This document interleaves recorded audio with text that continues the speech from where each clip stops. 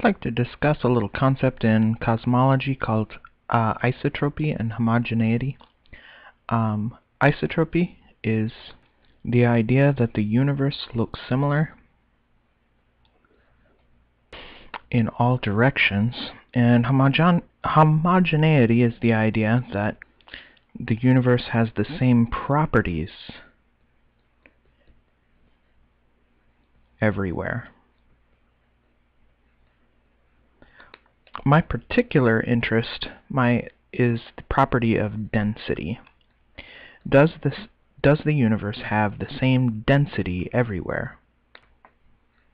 And to try to make that distinction a little bit more clear, let's say we were looking out into the universe from this central point and looking out, say this was 7 billion light years.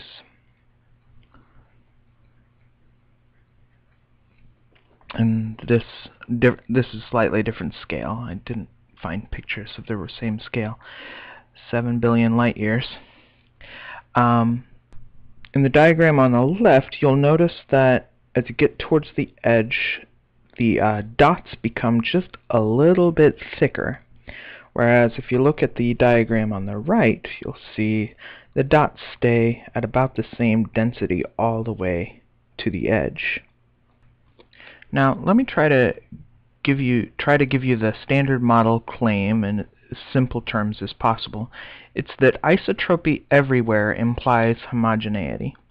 So, in this example in particular, to say that I lived here and saw a symmetrical distribution of galaxies, and would imply, okay, and say this wasn't homogeneous, like assume the opposite for a moment, then it would imply that this guy would not see a homogeneous distribution of galaxies. He would not. Okay, so it would appear isotropic from that point, but it would not appear isotropic from that point. And that's the argument. But if it was homogeneous, then this guy would see it as isotropic, and another guy over here would also see it as isotropic. Now that is essentially the argument used to say that this model is incorrect and this model is correct. So they say, therefore, the non-homogeneous model on the left is impossible. Now, I think it's considered so obvious that most texts don't really try to present the argument. It might be considered superfluous because it's so obvious, but I did find the actual case being made in the first 3 minutes by Steven Weinberg.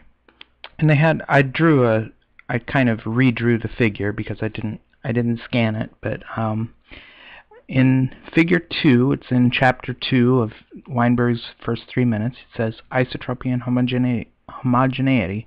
If the universe is isotropic about both galaxy 1 and galaxy 2, then it is homogeneous.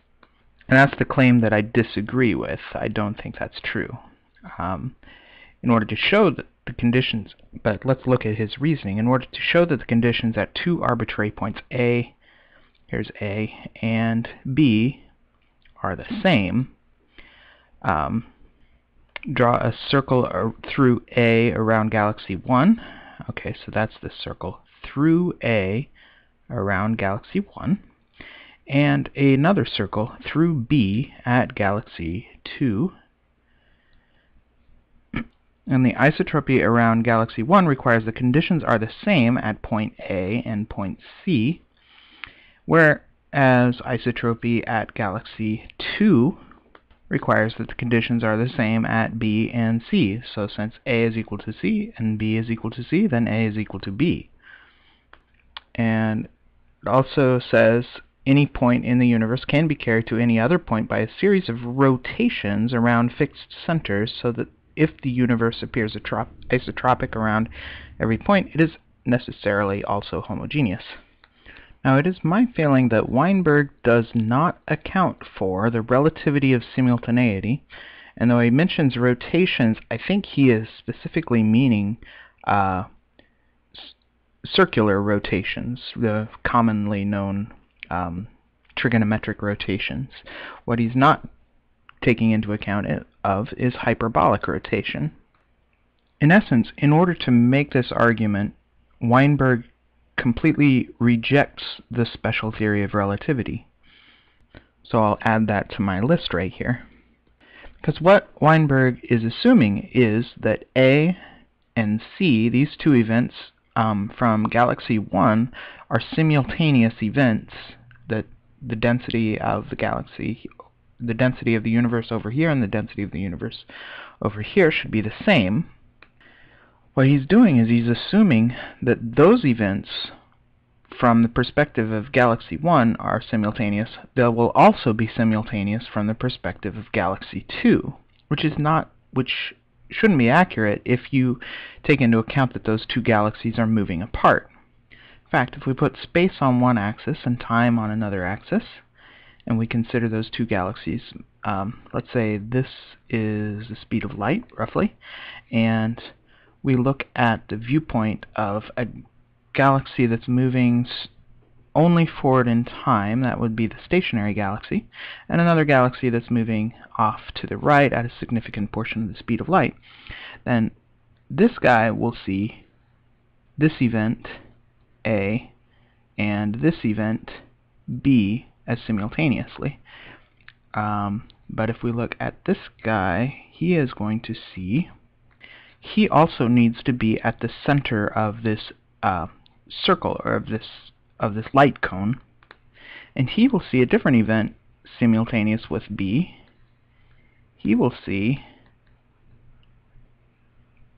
this event simultaneous with B. I don't think I tilted that enough. Let's what we want is that this line and, let's see, maybe this line and this line are the same length. So to be at the center of the light cone, that's the requirement, that those two line segments be the same length. But the time has changed, so what I would want to do to simulate this properly is to imagine a cone, or basically a cone coming from that guy and seeing how it intersects with a cone coming from this guy. I should have drawn those in different colors, but and we should imagine what the shape of that distribution of galaxies looks like from this guy's perspective, but we should also imagine what this distribution of galaxies looks like from this guy's perspective. Now I've constructed my own diagram, and I've made a little bit of a modification on this, namely that the radius of these two circles has been increased. So one of the circle around galaxy 2 actually reaches galaxy 1, and the circle around galaxy 1 actually reaches galaxy 2. And it looks like this. So galaxy 1 is right here, and galaxy 2 is right. It's one of these, so I'm not sure which. But now this circle, the symmetrical circle, was constructed essentially using that the velocity is equal to the hyperbolic tangent of 1. That is about 76% of the speed of light.